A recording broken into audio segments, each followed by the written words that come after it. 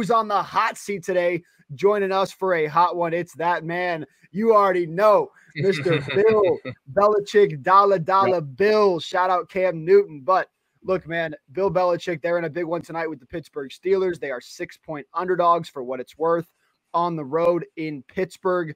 Belichick, if they lose this game, Bryson, it is about the worst season, probably in my opinion, just flat out the worst season we've ever seen under Bill. He is, I believe he's the highest paid NFL coach in the entire league, maybe in like all of sports.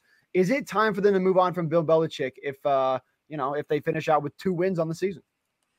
I think it's absolutely time to move on from him. It's almost more moving on from Bill Belichick as the face of the Patriots than Bill Belichick, the coach. Because I think Bill Belichick's still a really good coach.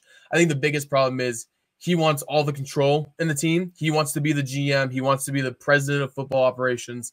He wants to be the whole thing. And you look at his track record, especially after the Brady years, he can't put together a winning team.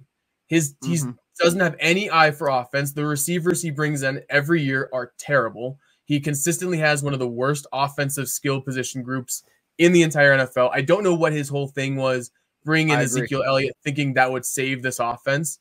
And then he's had to bench Mac Jones 5 times this season. Like, that's how bad this offense has been. Make a choice. Mac Jones, that Mac Jones that took the Patriots to the playoffs as a rookie, all of a sudden is getting benched 5 times in this season. It's been a horrendous season. And I'm going to be honest, if I have a head coaching vacancy, I'm not interviewing Bill Belichick. I don't want Bill Belichick anywhere near my team. I think he is past his prime as a dominant NFL figure.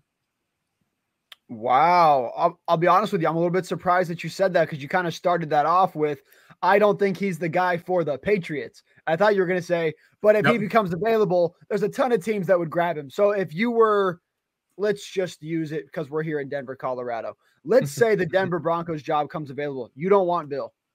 Nope, I don't want Bill because Bill's not going to just want to be the head coach. He's going to want to have full control of the roster. And if these last couple seasons without Brady are any evidence to suggest he sucks at it, he is about the worst at putting together a cohesive, even mediocre offense. The Patriots offense has been abysmal ever since Brady left.